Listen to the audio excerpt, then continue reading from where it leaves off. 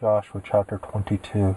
Then Joshua called the Reubenites, the Gadites, and the half-tribe of Manasseh, and said to them, You have kept all that Moses, the servant of Yahweh, commanded you, and have listened to my voice, and all that I commanded you.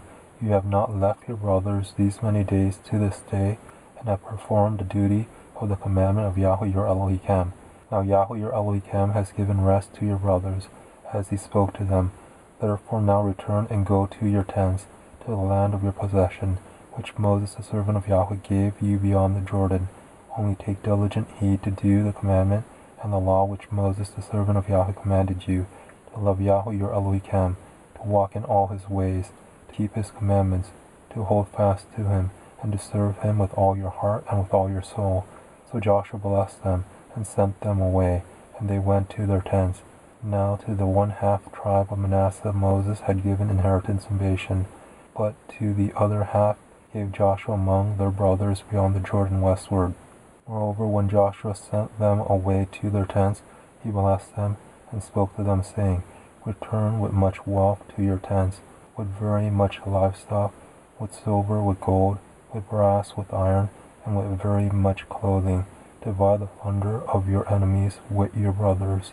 The children of Reuben and the children of Gad and the half-tribe of Manasseh returned, and departed from the children of Israel out of Shiloh, which is in the land of Canaan, to go to the land of Gilead, to the land of their possession, which they own, according to the commandment of Yahweh by Moses. When they came to the region about the Jordan, that is in the land of Canaan, the children of Reuben and the children of Gad and the half-tribe of Manasseh built there an altar by the Jordan, a great altar to look at. The children of Israel heard this. Behold, the children of Reuben and the children of Gad and the half-tribe of Manasseh had built an altar in the border of the land of Canaan, in the region around the Jordan, on the side that belongs to the children of Israel. When the children of Israel heard of it, the whole congregation of the children of Israel gathered themselves together at Shiloh to go up against them to war. The children of Israel sent to the children of Reuben and to the children of Gad and to the half-tribe of Manasseh into the land of Gilead, Phinehas the son of Eleazar the priest. With him were 10 princes, 1 prince of a father's house for each of the tribes of Israel, and they were each head of their father's houses among the thousands of Israel. They came to the children of Reuben and to the children of Gad and to the half-tribe of Manasseh to the land of Gilead, and they spoke with them, saying, Thus says the whole congregation of Yahweh, What trespass is this that you have committed against the Elohim of Israel, to turn away today from following Yahweh, and that you have built yourselves an altar, to rebel today against Yahweh? Is the iniquity of Peor too little for us, from which we have not cleansed ourselves to this day, although there came a plague on the congregation of Yahweh, that you must turn away today from following Yahweh? It will be, since you rebel today against Yahweh, that tomorrow he will be angry with the whole congregation of Israel. However, if the land of your possession is unclean, then pass over to the land of the possession of Yahweh, in which Yahweh's tabernacle dwells, and take possession among us. But don't rebel against Yahweh, nor rebel against us, in building an altar other than Yahweh, our Elohim's altar. Did Achan the son of Zerah commit a trespass in the devoted thing? And wrath fell on all the congregation of Israel. That man didn't perish alone in his iniquity. Then the children of Reuben and the children of Gad and the half-tribe of Manasseh answered, and spoke to the heads of the thousands of Israel, The El of Elohim Yahweh, the El of Elohim Yahweh, he knows, and Israel shall know, if it was in rebellion or if in trespass against Yahweh.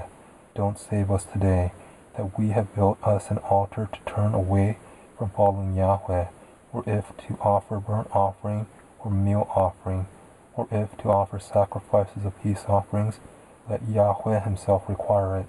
If we have not out of concern done this, and for a reason saying, In time to come your children might speak to our children, saying, What have you to do with Yahweh the Elohim of Israel?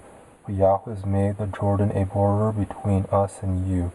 You children of Reuben and children of Gad, you have no portion in Yahweh, so your children might make our children cease from fearing Yahweh. Therefore we said, Let's now prepare to build ourselves an altar, not for burnt offering nor for sacrifice, but it will be a witness between us and you, and between our generations after us, that we may perform the service of Yahweh before him with our burnt offerings, with our sacrifices, and with our peace offerings, that your children may not tell our children in time to come, you have no portion in Yahweh. Therefore we said, it shall be, when they tell us, or our generations, this in time to come, that we shall say, behold the pattern of Yahweh's altar, which our fathers made, not for burnt offering nor for sacrifice, but it is a witness between us and you. Far be it from us that we should rebel against Yahweh, and turn away today from following Yahweh, to build an altar for burnt offering, for meal offering, or for sacrifice, besides Yahweh our Elohim's altar, that is before his tabernacle. When Phinehas the priest, and the princes of the congregation, even the heads of the thousands of Israel that were with him, heard the words that the children of Reuben, and the children of Gad, and the children of Manasseh spoke, it pleased them well. Phinehas the son of Eleazar the priest said to the children of Reuben, to the children of Gad, and to the children of Manasseh, today we know that Yahweh is among us, because you have not committed this trespass against Yahweh. Now you have delivered the children of Israel out of Yahweh's hand. Phinehas the son of Eleazar the priest, and the princes returned from the children of Reuben, and from the children of Gad, out of the land of Gilead, to the land of Canaan, to the children of Israel, and brought them word again. The thing pleased the children of Israel, and the children of Israel blessed Elohim, and spoke no more of going up against them to war, to destroy the land in which the children of Reuben and the children of Gad lived. The children of Reuben and the children of Gad named the altar, a witness between us that Yahweh is Elohim.